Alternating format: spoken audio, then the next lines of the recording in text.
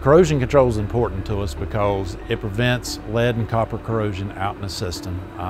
You know, almost all of our distribution lines are either cast iron, plastic, so we don't have any lead transmission lines or any significant copper lines that would cause corrosion out in the system.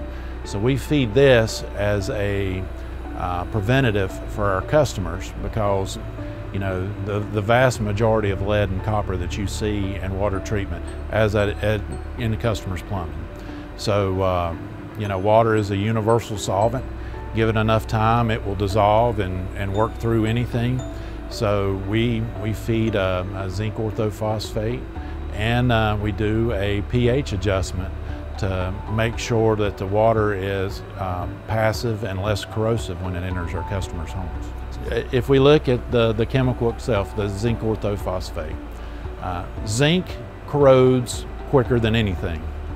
So we're giving the water zinc to work against. And when it works against that, you know, when it eats that zinc up in the water, it satisfies that corrosive potential in the water.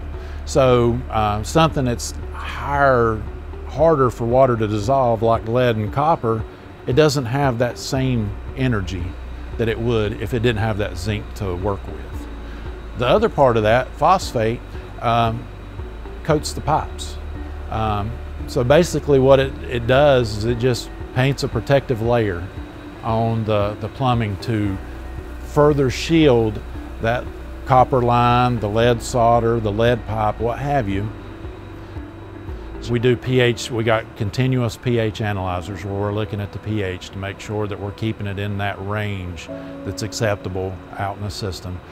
We also, you know, our operators grab samples daily of our phosphate feeds to make sure that we're feeding enough phosphate, because we have, you know, a range that we want to maintain. We want to stay in the 1.1 to 1.3 milligrams per liter dosage.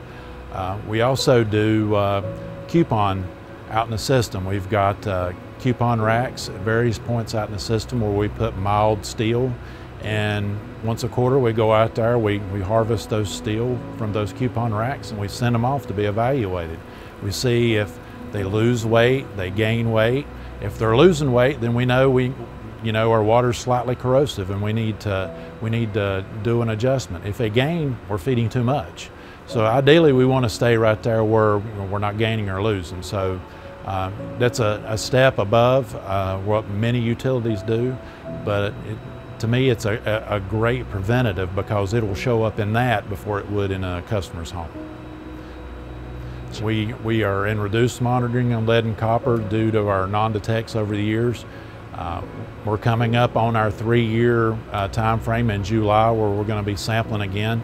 But with the new regulations that's coming out, everybody's going back to standard monitoring where they'll have to go to annual sampling, at least till we can establish that, you know, our water is where the EPA and North Carolina Department of Environmental Quality says it should be, and then we can apply for reduced monitoring again. Just know that we're doing everything we can as a utility to prevent that from, you know, being an issue for our customers.